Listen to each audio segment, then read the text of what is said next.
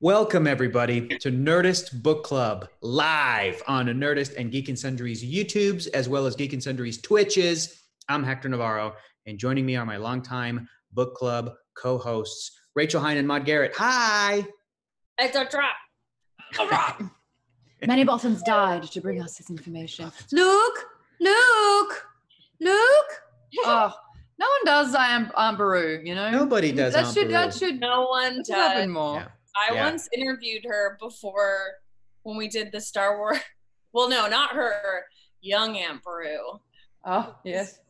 From episode 3? Yeah, I don't think has a line, but she was very nice. She's married to Joel Edgerton, Aussie. Oh. In real life? Or... No, in the movie, Joel Edgerton. Joel was Uncle Owen. Yes. Correct. I thought you meant in real life. I was like, what? No, that's cool. Yeah. So he's dating the Vogue fashion editor. Very nice. Young Aunt Beru. Yeah, young Aunt Beru. Yeah. I think I interviewed her once too, I think. She was very nice. Yeah. Aunt Beru. That's cool. Too bad she got burned to a crisp. All right, everybody. Thank you all to you at home watching and joining us online. This is our live book club where we discuss all of our favorite nerdy tomes with you in the chat. This is our third week covering the book Star Wars: Bloodline, right here by Claudia Gray. And it is freaking fantastic. Awesome. The book follows, if you're not aware and if you're just joining us for week 3, that's fine because we're going to make this conversation so good, you're going to want to go back and read it to catch up with us for next week, which will be our last week. And then we're going to read something new. But the book is about Leia Organa, a.k.a. Princess Leia, a.k.a. Senator Leia. What's her title in this right now? Senator Organa. Thank you. And Princess. Thank you. Still. Correct. Yeah, but even though it's kind of informal, but people still keep, we know they keep putting it on her. And she's navigating politics and espionage of the New Republic Senate 6 years before the events of Star Wars: The Force Awakens. And she's constantly telling us about how her son, Ben is off training with Luke and they have like no contact. And so it's to me, just a little sidebar, it's this bubbling tension of like, oh no, it's going to get real bad and they have no idea. Also, anyway. I think it's also interesting to look at relationships in a galaxy far, far away, because this is a married woman who can't talk to her son and hasn't seen her husband in months? Yes. It's like, damn, that's tough.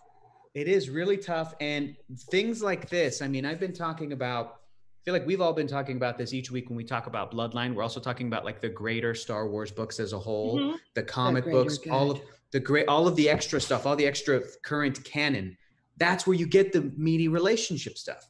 You're lucky. We get a lot of in this section. So much. We get to spend time inside Leia's head and see how she's feeling about things and how she felt about things that we never got to see in the movies. And we're lucky if we get one good relationship between two characters in these kinds of movies, because they have a 2-hour running time and they're always about adventures in space. So we're lucky in Empire Strikes Back if there's something between Luke and Yoda, if there's something brewing between Han and Leia, we're lucky, something between Darth Vader and Luke. And for the new sequel movies, I feel like a lot of that focus comes down to Rey and her relationships with characters, which I'm like, that's good. That's probably what the focus should be. And yet iconic characters like Leia, and same as the original trilogy, get kind of pushed to the background a little bit, but this is her time to shine. All right. So here have been the big reveals so far. Lady Carisi or Carice? Lady Carice. Lady Carice? Lady bitch. For this section, I know. Lady Carice is basically every big reveal related to every big reveal. Hey, guys. Yeah. There's an error. Oh, yeah. There's I've a refreshed. spinny wheel. Uh-oh. No. It's crashed. Still skipping.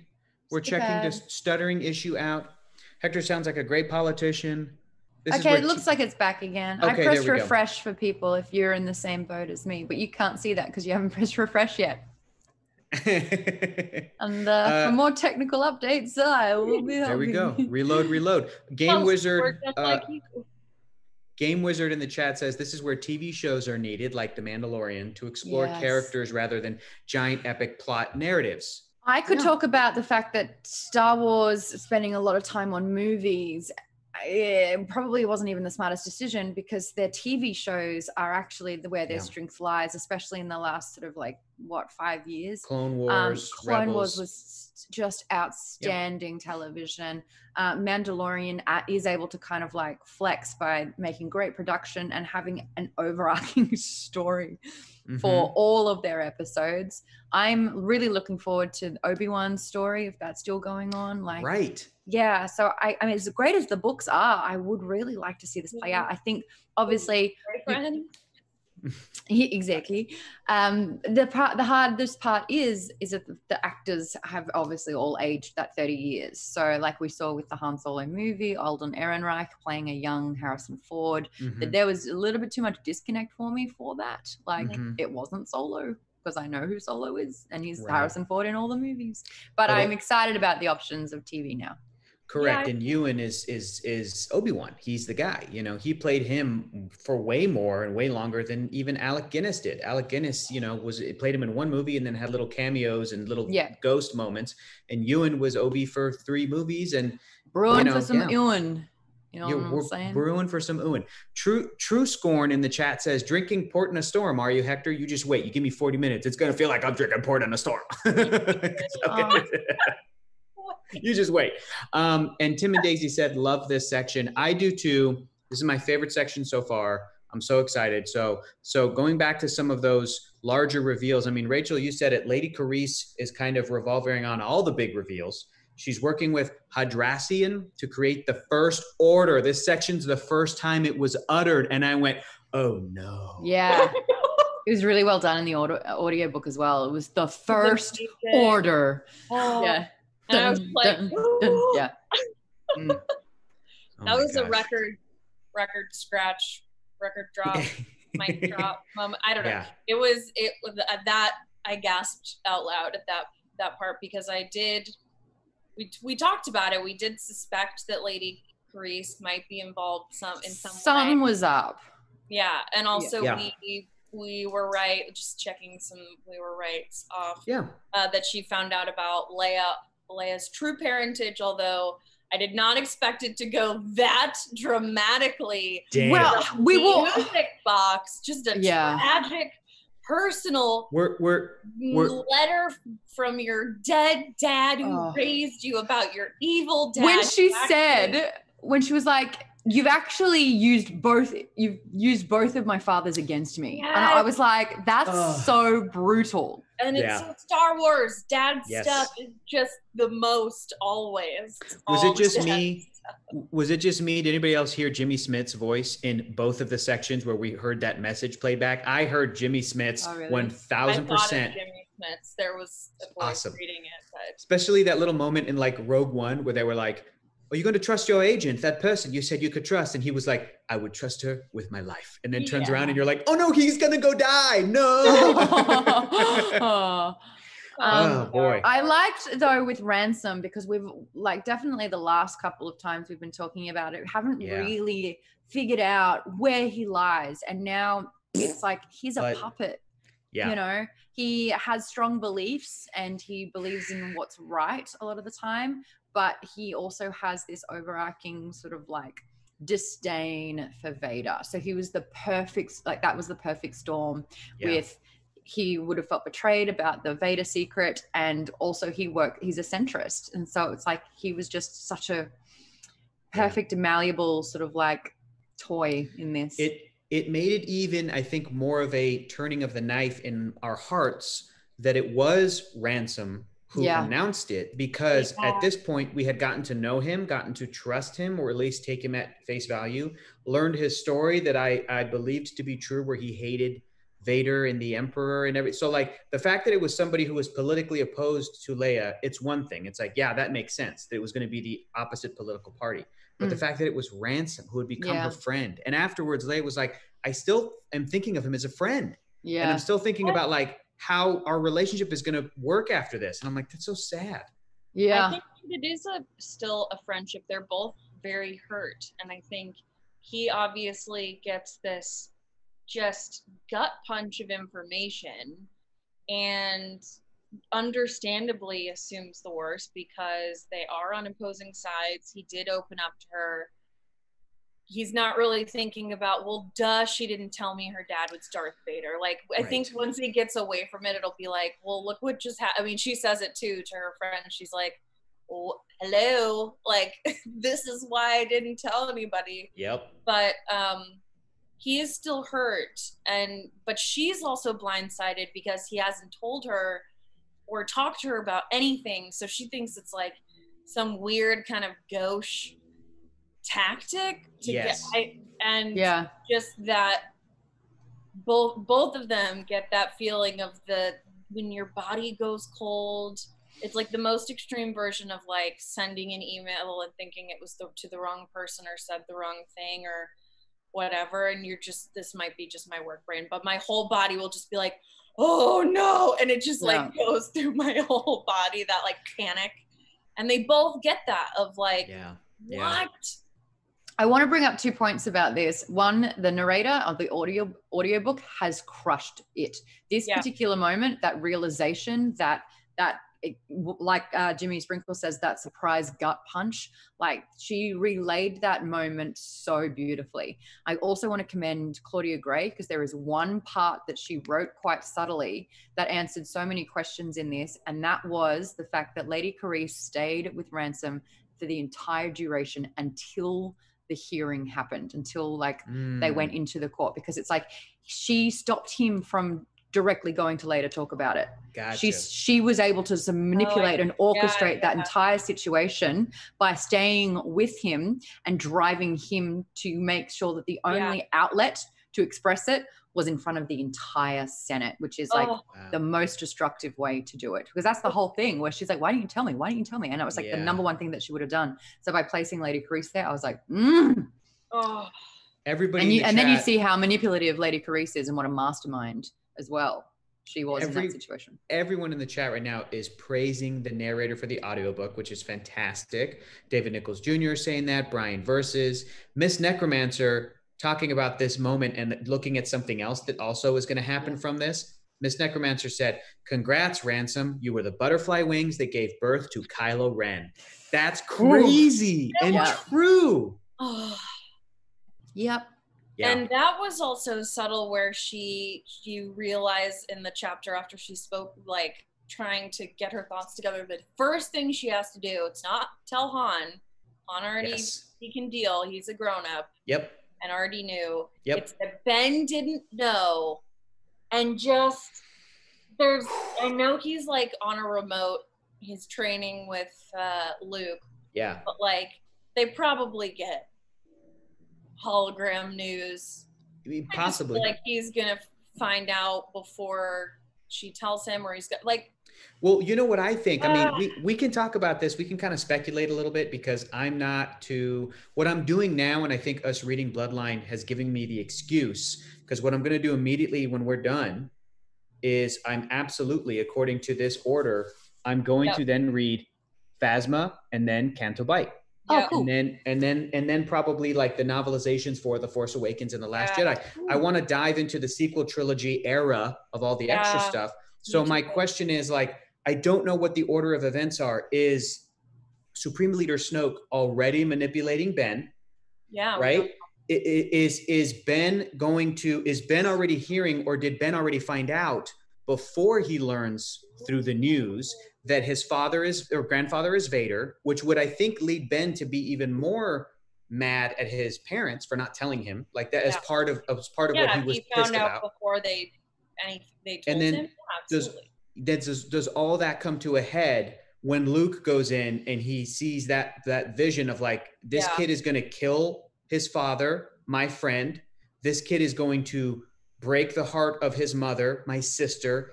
Everybody that I love and care about is going to die because of this kid. I could just, no. And then he sees that. And then that's like, I'm so fascinated by all that. I know there's a comic book about Ben Solo that Marvel has been doing. And did they just put it into a paperback, I believe? So that I want to go read, and I want to see like where the order of operations lines up. But I'm fascinated. Timeline and sort of where interest and obsession turned into or were taken advantage of by radicalization, essentially, you know.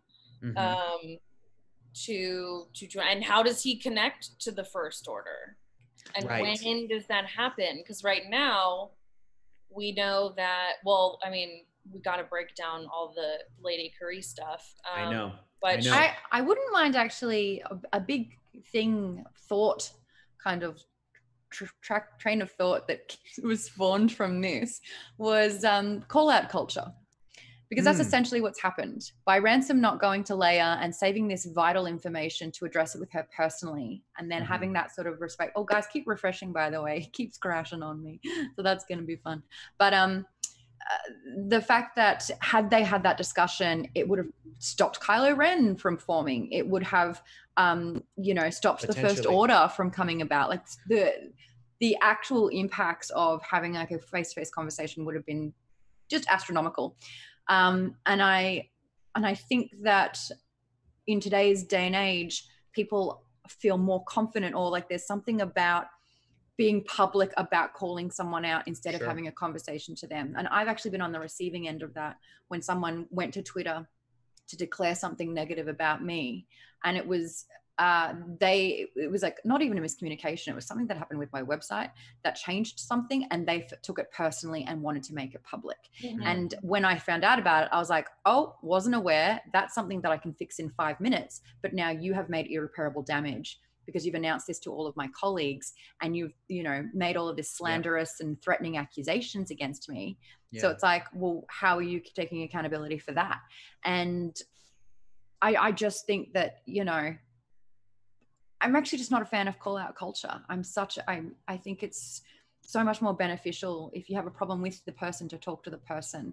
And I'm wondering what the byproduct of making it a public declaration is. Obviously, in this case, it's causing discourse. It's causing trust. The whole populist faction has been made untrustworthy. The political move. I think there's a difference to, even just the terminology around call out or cancel culture, I think is difficult, because I think there's a difference between like that example, which is like just send an email or other things, and then there's when it's an abuse of power or things like that, and I think they're both getting looped in together, and I just think there's a huge difference between like those two things. I think sometimes I think sometimes people use the public space in bad faith. I think they use it because they know that it can cause damage to a person that they are trying to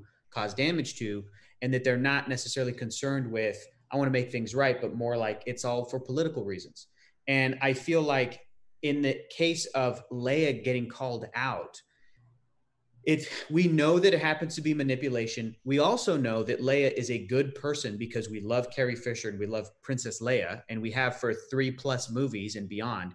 But I feel like it's interesting to look at this world, and that's what the book is, I think, trying to do, is to look at it from the perspective of a regular person who was not in the fight, who was not aware of the stuff that Leia goes through.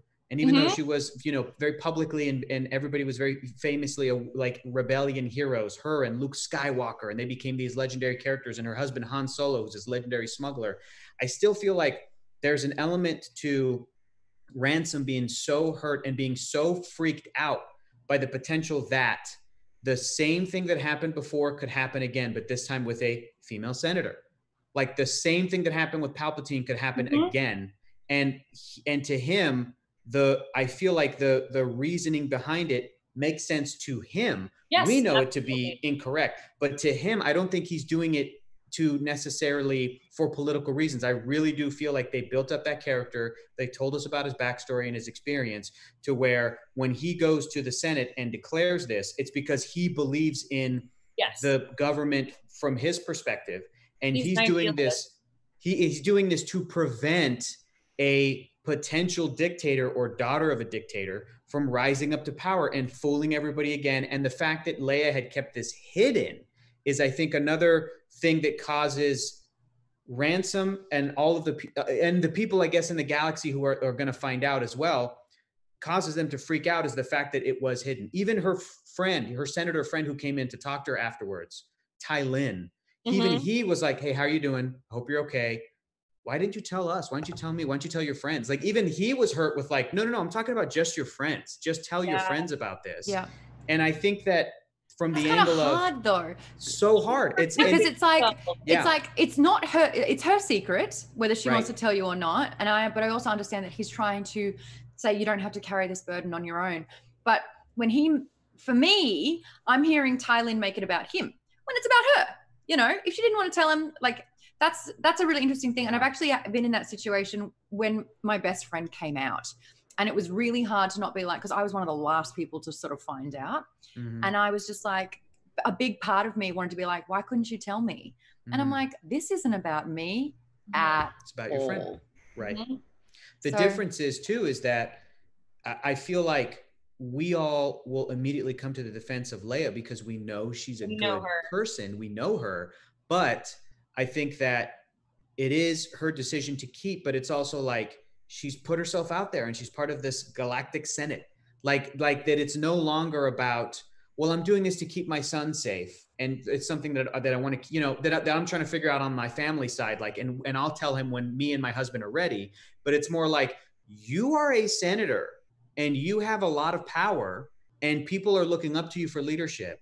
And if you don't clear out all the skeletons in your closet, like, you're going to lose all credibility. Your party will lose credibility. The rebellion will lose credibility. All of the people that you're protecting will lose credibility. Like, it's something where if the argument is, should Leia have come out with this publicly years ago, whether that meant she would have had a political career or not, I don't know. Because, I mean, I feel like another reason she buried this secret is she goes, for the greater good for my son and for the greater good for the galaxy, I know that I can do what I'm going to do because I'm a good politician and I'm a good leader, but that means that I have to keep this thing secret, and maybe it'll be secret for my whole life. And then she ended up being wrong. It's such a bummer.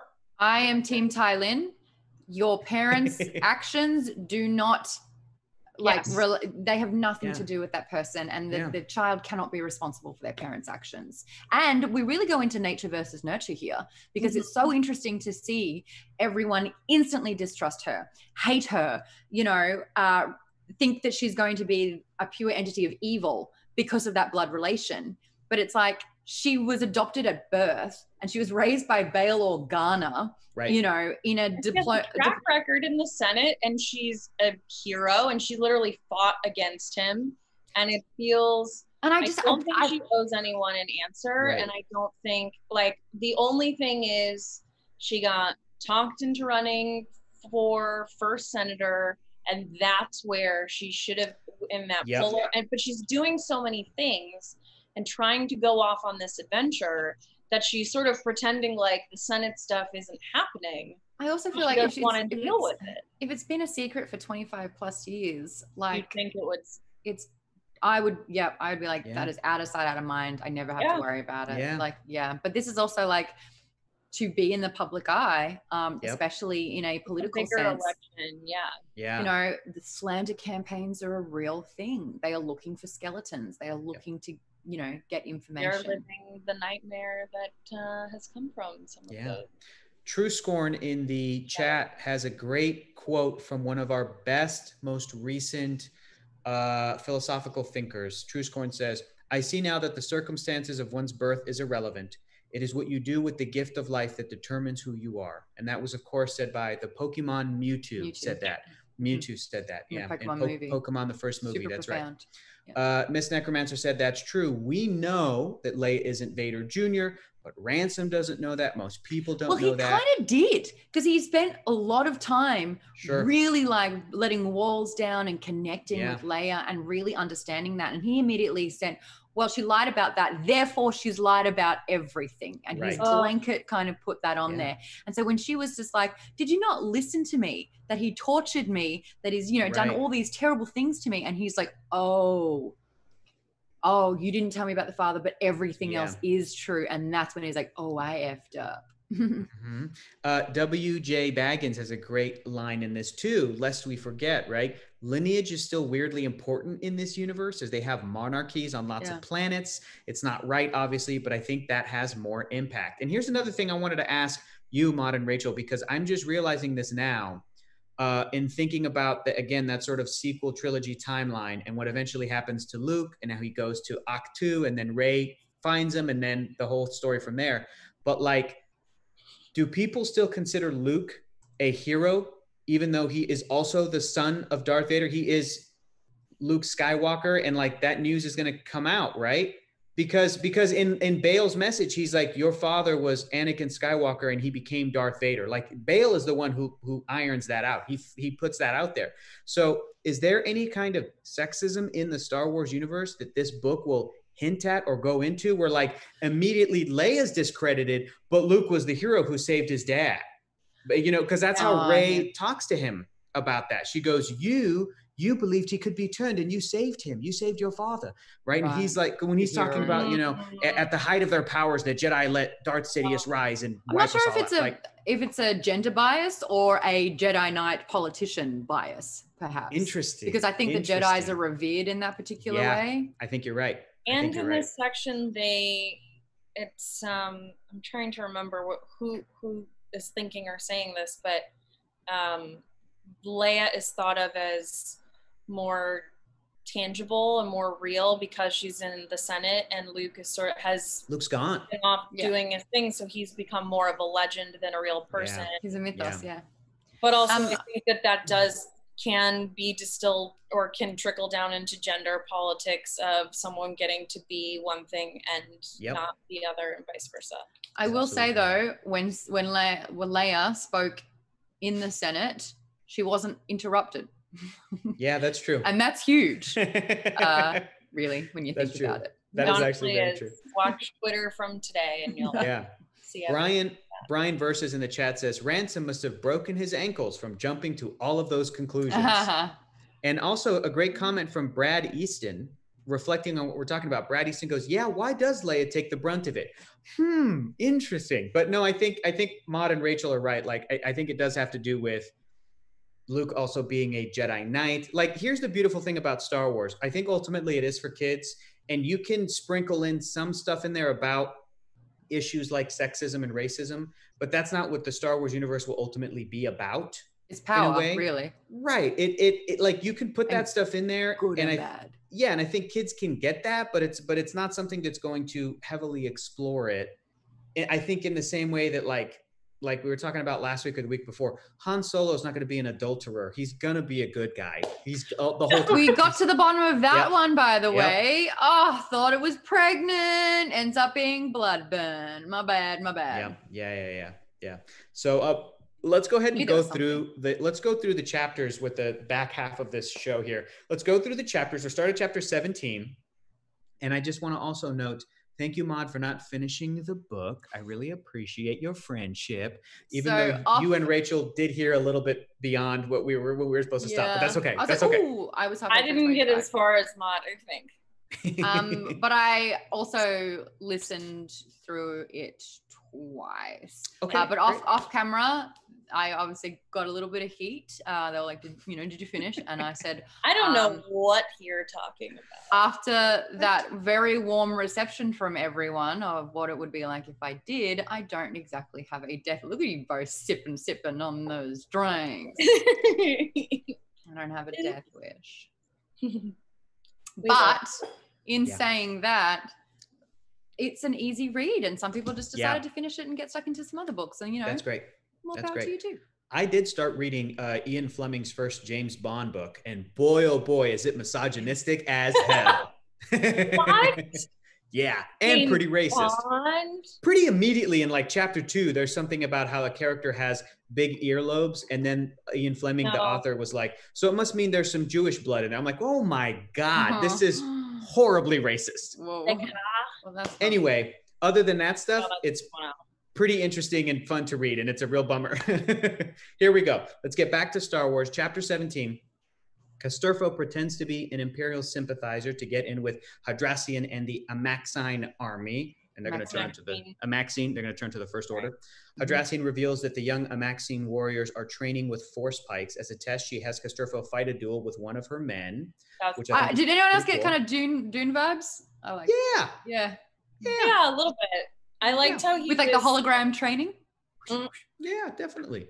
I felt like I really kind of felt his personal, like when he's sort of flashing to Vader and all of these different things and fighting and trying to prove himself, he was even more humanized to me as a character. Like obviously he and Leia are getting along and that's gone a long way, but just in that whole section I was like, oh yeah, the like stiff, you know, dude is loosening up and letting his feelings out.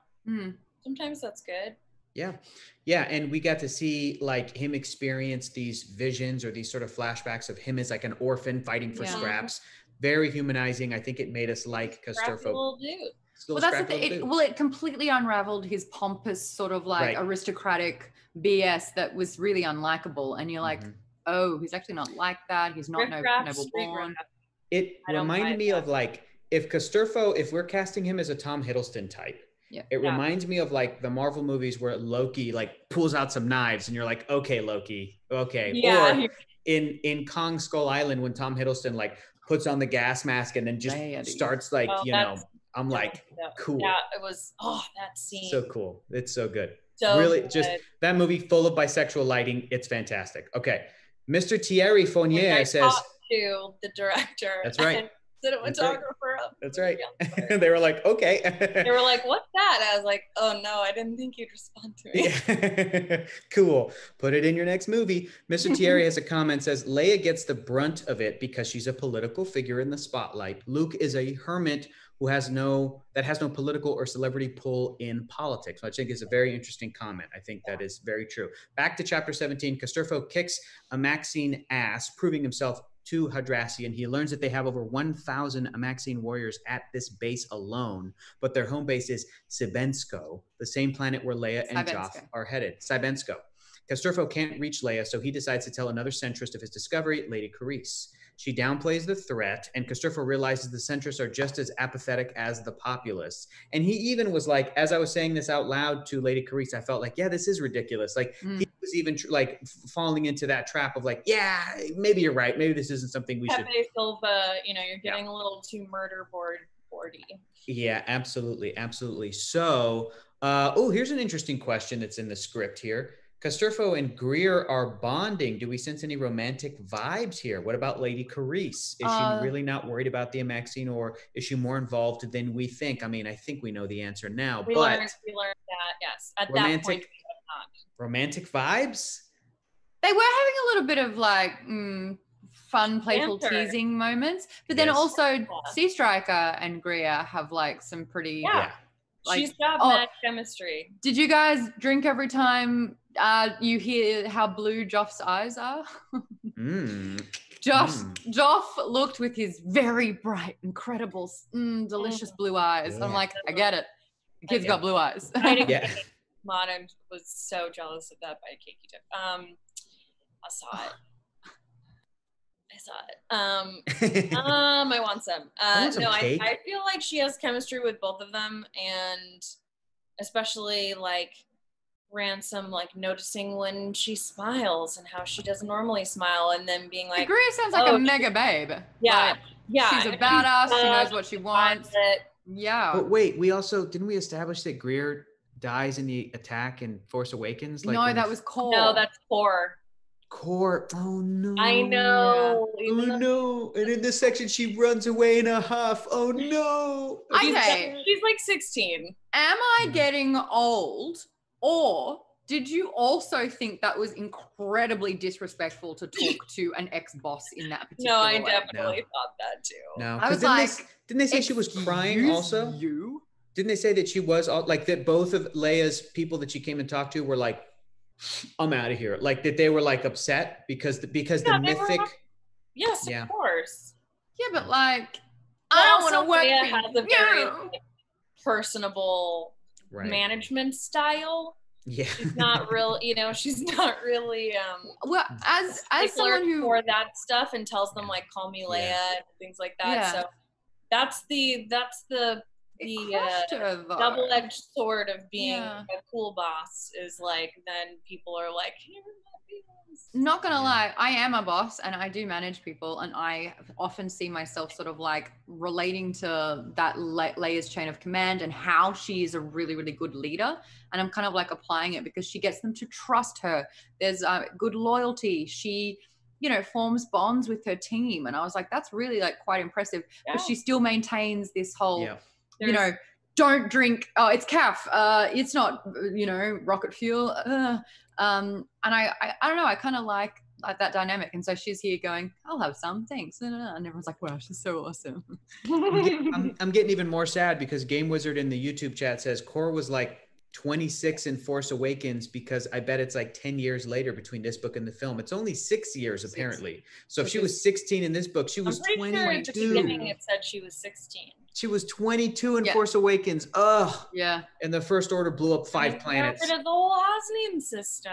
The whole Hosnian system. That's such a. It's a big part of this book. Get one out for Hos. I'm like, they get rid of. Yeah. You know what else is really cool is everyone dies. Later we get to it, but I think that we're going to start building up the resistance in this book as well, because those pilots that we're talking with Joff, one of the pilots was Elo Asti, who is that alien character that's in Force Awakens, and he's also in like I think he's in the Poe Dameron comic books. He's one of the pilots, and Elo Asti is a fun little Easter egg named after the Beastie Boys album Hello Nasty, which the Beastie Boys, J.J. Abrams is a big fan of the Beasties, so he put that great little. So when it said Elo Asti, I was like, cool, that's awesome. Sabotage. That's so fun. Yeah, that's what I thought in that section too.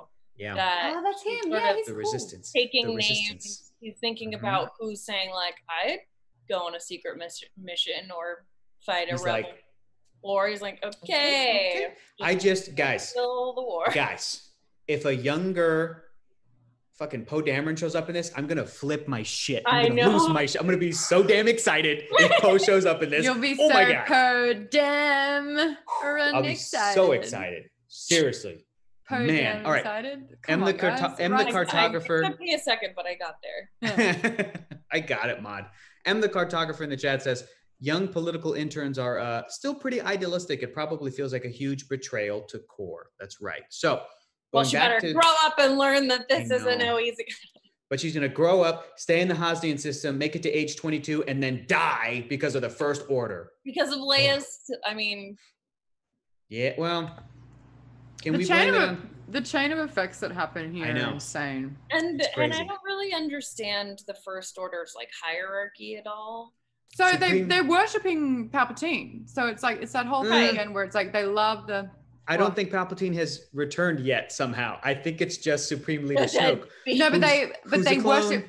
So what was really interesting, I found, is that even though the centrist party, you've got Ransom and Lady Carice, they still have very different ideologies. Like you still have, he's collecting all the memorabilia, but he doesn't like the dictator component. Well, actually, he likes the dictator component. He didn't like the abuse of it. So Palpatine, Vader, all of that, they abuse their position of power to make it totalitarian and to make it sort of like super corrupt. But he liked the fact that there was a dictatorship, and if you get the correct person in the job, it would actually be really great. But the two different people in the centrists, are the ones that actually liked Palpatine, and then the ones that liked, the structure. Right. And I think that that's really interesting as well in political parties, where it's someone, I think it doesn't exist in today's day with it, because it's like, there's not shades of red anymore, but let's say about the shades of blue. Like someone can be far left and some other people can be a little bit more moderate in terms of like their political views. So that was interesting for me, that it's not a blanket sort of like think tank in terms of being in that same party. I also think that's how they get you a little bit in Star Wars, because as a good friend of mine says, it's a trap. Yes, that's different.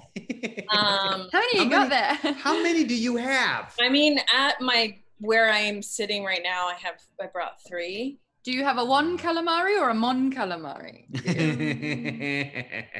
These are the ones that I brought over, but there's more. Do you quick pop quiz here, Rachel? Do you happen to know, because I just learned this yesterday, Admiral Akbar's first name? Because Akbar's his last name. I used to at one point. I don't remember. It's not that I know everything about Akbar. It's that I found him extremely funny as a kid and brought him up a lot and started getting gifts of him. And now I have so many. That's the joke. But I Kyle. If Kyle? any, it's not Kyle. If anybody wants him to know, it's not Guile. How do you Guile say Akbar? What, did you just look it up? Yeah. Oh, I don't know. It's not Guile. That guy's from Street Fighter. I was Gial. Really? Gial?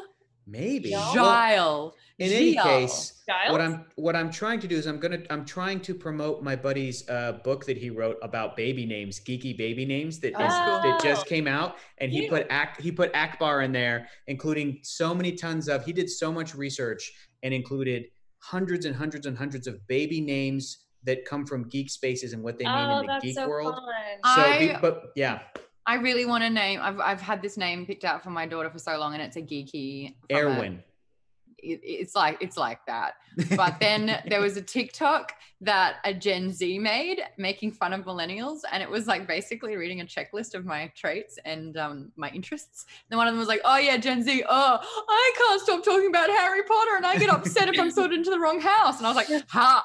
And another one was like, "Oh, I'm a millennial. I'm gonna call my kid the character from my favorite video game." And I was like, you can shut up now. Yeah. They got you. It's the younger generation's job to roast us. That's true. The Zoomers are good kids. We'll take it. They're good kids. Way more about kids. I love them. You call. Learn to respect people. They make me feel young. They're good kids. Do you know what else I found out about this book though? It's not Ninum. It's Nyanum. Yeah, Nyanum. I did know that, but also technically in Star Wars canon, it's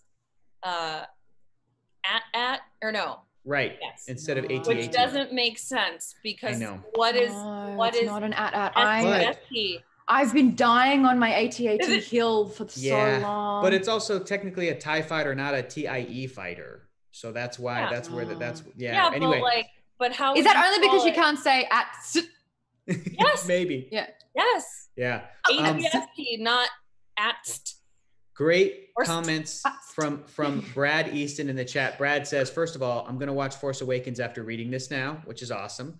And then Brad says, I just asked my wife if I could rename our son Akbar, and she said no. Sad face. I mean, his name is Luke, LMAO. That's great. Luke.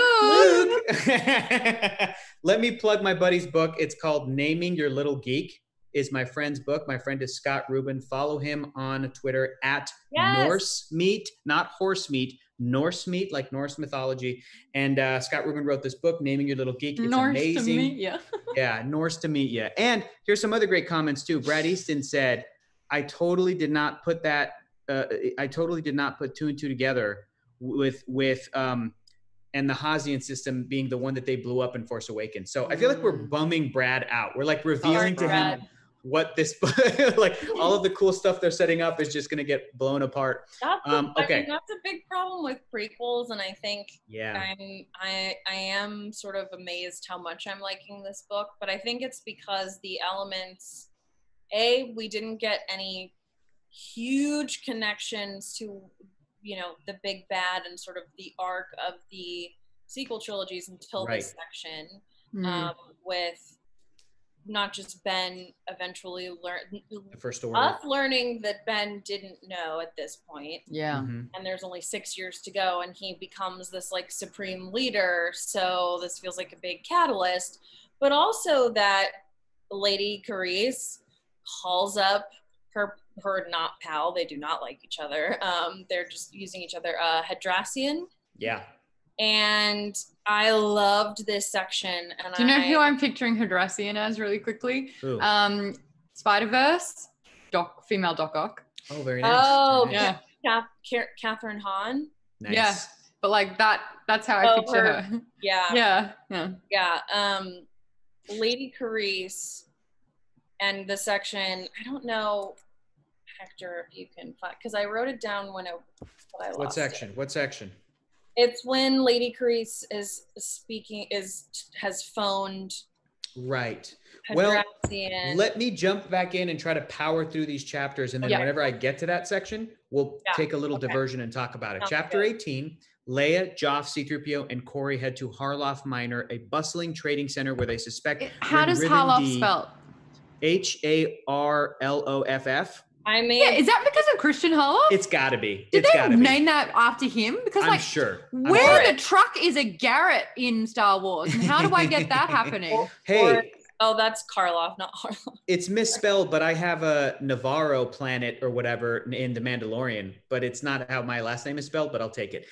So this Harloff Minor, it's a bustling trading center where they suspect Riven D spends time to appear legitimate. Leia decides to invite Riven D to dinner. Riven is disgusted by the napkin bombing, saying that persuasion is always the better tactic. Leia presses Riven on his quick funding. Riven brags about his business prowess and strategy, but Leia sees through him and knows he's prepared for this line of questioning.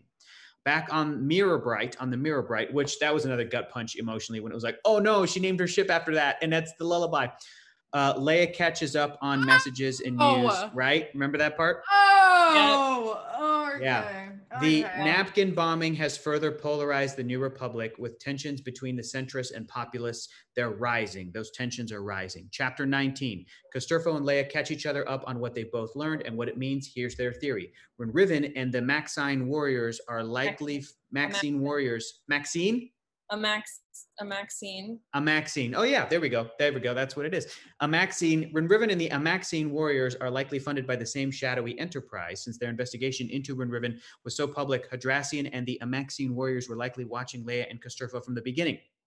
When Riven's attempts at bribery failed and Leia and Casturfo encouraged the Senate to investigate further as a team, the Amaxine army coordinated the napkin bombing as a way to distract from the investigation and polarize the Senate. But when Riven does not approve of this method, since it risks the potential exposure to his criminal empire, Leia says she'll try to steer the investigation in the right direction while asking Casturfo to look into the centrist senators to make sure they're not involved. They also decide to investigate this mysterious Amaxine base on Sibensko. Did I pronounce that correctly?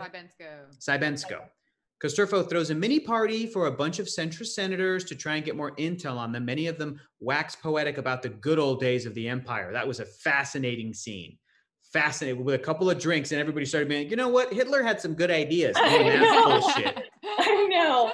It was like, make the galaxy great again. Oh my God. Like, yeah. Can we say this? Like, no. Yeah. Don't make it. Don't do it. Can I say, reteach yourself how to be a good person. Jesus. I know he was a bad guy, but Sharif Palpatine had some good ideas. Over on Barin, Lady Carice discovers a music box from Bail Organa to his daughter, revealing her true parentage. She decides that nobility is more important than politics, so she will keep Leia's secret, but she does hold on to the music box, right? Chapter 20.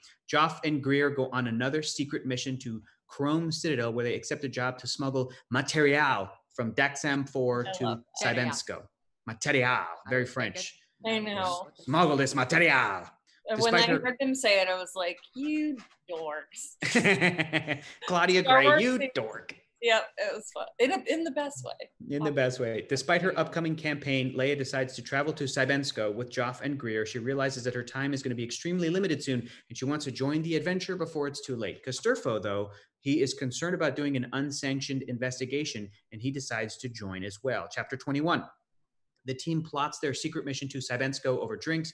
Casturfo and Leia discuss their trust and distrust of authority and their respective parties. Lady Carice returns to Hosnian Prime so she can stash Bail Organa's music box in her Senate office. She decides to tell Leia she knows of her parentage, so she owes her a favor. That's what her original decision was.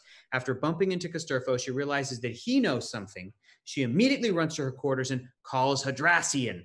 Both of them are working for the First Order, which is still in its infancy. Their aim is to undermine the New Republic to prepare the galaxy for the First Order. Hadrassian believes that Casturfo is an Imperial sympathizer, but Carice isn't convinced. She decides to use her knowledge of Leia's parentage to turn Casturfo against his new friend. Chapter 22. Joff realizes that other pilots are ready to fight if needed and saves some names, including Elo Asti, to share with Leia in case they ever need them. Lady Carice reveals to Casturfo that Darth Vader is Leia's father and that she knew about it and has been hiding it from him.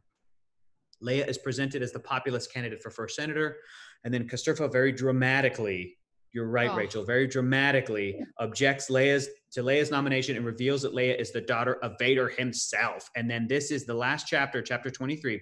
Castorfo plays the music box for the Senate, causing Leia to admit the truth. And I thought it was so interesting. They cut it off before the remainder of Bale's message. So there's already some editing happening there. There's already something for political reasons. Castorfo is hurt and angry over the revelation. Yeah, but also feels guilty about betraying his new friend. Leia loses the support of most of the populist senators except Varish and Tai Lin, and Corey quits in anger. Leia recalls telling Han about her real father after the celebrations on Endor. The next day, they're partying with the Ewoks for like 5 days straight. It's crazy. Day 2, she goes, Han, listen, come here. You know how I told you yesterday? She's like, maybe have another drink. Yeah, maybe get some more Ewok juice. So Luke is my long lost twin brother, even though I kissed him on the mouth, and and he probably had impure thoughts about me and vice versa. But like, we can date. He definitely did. Here's the other bomb. Here's the other bomb, Han. Darth Vader was also my father, and he was probably just like, I don't care. All right, because Han's great. He's a really good impersonation. Thanks. Oh. So Leia realizes that she has to get a message to Ben telling him the truth about her real father. And then back to the mirror bright for a second. Here's another, God, I just love what Claudia Gray is doing, the filling in the blanks. Another beautiful little moment to add to the tragedy of Alderaan, which is a planet we never saw in the original movies. It was just exploded. Well, we saw parts of briefly. Okay. We saw briefly, but we never got to land and see the beauty of Alderaan. She says they were a peaceful place. They didn't have an army. Yeah. You know, they were defenseless. So messed up. This children's lullaby about a moon. Leia thinks like, I bet you that kids looked up at the sky for like a day and were singing. And I was just like, Claudia, you bastard. That literally made me go, man, that's how dare you? Nicely done. It's just, I thought it was wonderful. Okay, question for the two of us, for the three of us as we're wrapping up. How do you think the book is going to end? I feel like Castorfo's even though it seems like they're pulling in the centrists who want a stronger government, and they're just sort of reeling them in to be sycophants who can't do anything and will definitely get voted out the next time, despite any attempts to, delay or destroy an election. But they're just reeling him in. But I still think he's a good dude, and he'll figure it out. I'm worried for Greer and Joff. Joff is like a mini Han. He's just like ready to go. Yeah. And I hope we get more about Ben. Even a little bit, just like a little bit. I'm curious too, because this book came out after Force Awakens, and I'm not sure how much of this and how much info Claudia Gray had as to what Rian Johnson's script for The Last Jedi was going to be, and what those flashbacks revealed. So like, I want to see that, Rachel, but there's another part of me that's like, okay, but don't contradict. No, so like, you can overdo it.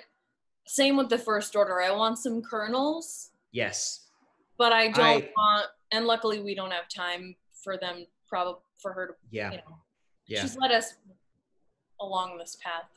Absolutely. I think, Maude, before we get to your final thoughts and we wrap up, I now am really dead set on, I hope there's a Poe Dameron appearance. I hope there's like a pilot's meeting and Leia's like, well, I'm out of politics. What am I going to do now? Yeah. And then some pilot comes up and he goes, hi, I'm Dameron, Poe Dameron. And then it's just like, end of book. That would be amazing. How do you think it's going to end? Lose it for you, Hector. That was all I was going to say. Maude? You read it, didn't you? Yes, I read it. You lied. I didn't lie. I actually didn't lie. I was very careful about how you asked me. We have to end this call. We have to end this call. I'm the lawyer, and you we're not friends. Me, so I never. The words. I did not read the book. Did not come out of my mouth. But I refuse to answer this question. Lie by omission. Lie by omission. Lie by omission. I read the whole book and then went back and listened to this part. Oh, great. Guys, it's great. Good. Great. Well, you know what, Maude? Why don't you tell everybody where they can join us for the after show, where Rachel and I are just going to chew you out for 30 minutes. Okay. Where can people join us? Yeah, head over to Geekbomb's Discord. You can get access via Geekbomb's Patreon, patreon.com/Geekbomb. If you head into the Discord and you have the access, we do a voice call. So all my other people, I never lied to anyone, not even in the Geekbomb Discord, not anyone. And if you had blatantly said, did you finish the book? Man. Oh. I'm a lawyer right back. You never lied to my face, but you know what? I have an announcement to make. Did you finish the book? I would have been like, I mean, I know how you would feel if I did that. So you didn't lie to my face, Maude, but by omission. And now I have an announcement to make. Maude is actually the daughter of Darth Vader. I need to let everybody know. She lied to me. She didn't tell me. Oh my gosh. All right. Really brokenhearted. I don't know. Your homework is to finish the book. I don't know what to tell you people. You know that. That's what you have to do. Okay, did it. It's great. Okay. And a very exciting thing. We're announcing next month's book right now. Rachel, do you want to do that for us? Do you want to do that for us? Yeah, heck yeah. We're announcing tonight, so finish the book, but our next book after that is going to be Lovecraft Country by Matt Ruff, which is really exciting. It's a novel from 2016 that explores Lovecraftian horror through the lens of Jim Crow era racism in America. Very timely, and has been adapted into a new HBO series produced by Jordan Peele, which is also premiering and JJ. And cool. JJ. So make sure you grab your copy before Wednesday, August 19th, whether that's a physical book, ebook, audiobook, library book, of all of those types. Let us know. We'll give you your homework assignment next week when we wrap up the book. But for now, finish Bloodline. Nice. Okay. Nice. Brian Versus. Okay, Maude. Brian Versus says, nice. I wanted to read this anyway. That's it great. Come a fly up my nose. Yep. I don't know. I'm about to see the instant replay of it too now. This is going to be great. Can I see it? Is it going to come up? This is so amazing. Did you see it? Did you see it? Did it happen? Yes. Okay, Becky P says, yay. Avery Adventurer says, ooh, that's exciting. Jimmy Sprinkle says, next book, hype. David Nichols Jr. says, oh, awesome. This is fantastic. Everybody's so excited about it. Everybody's so excited about it. And I have a bone to pick with the Nerdist account in the YouTube chat earlier when we were talking about Alderaan.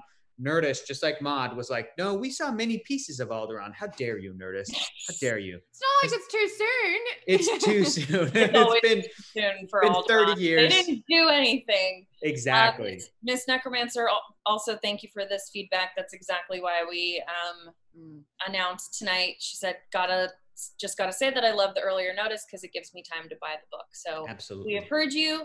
We're gonna keep doing things like that, and always remember to send us your recommendations on Twitter, on Facebook, on Goodreads, Instagram, hashtag Nerdist Book Club.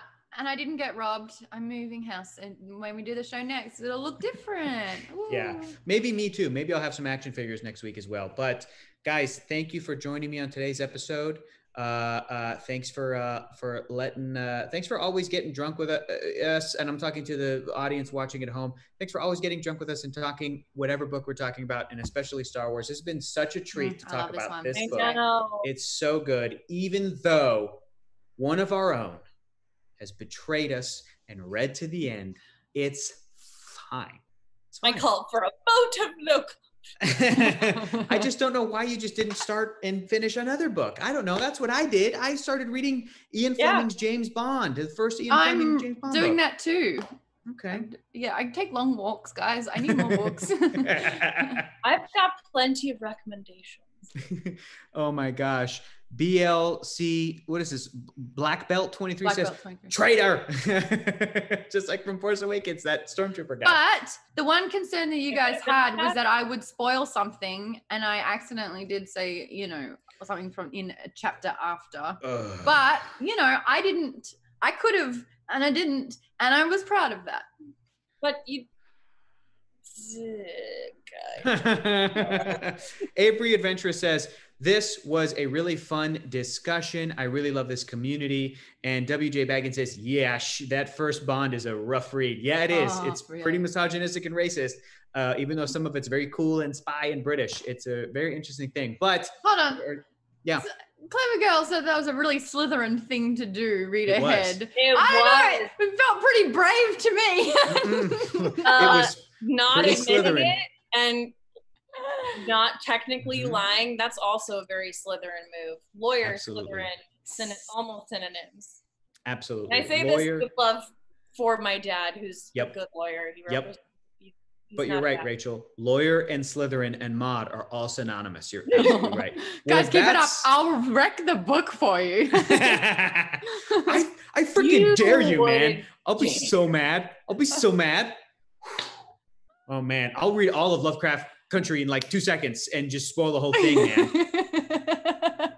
All right, everybody. Well, that's our episode. Go join us at the Geekbomb Discord, where we're going to keep teasing Maude and keep talking about Bloodline. And then we'll see you guys next week.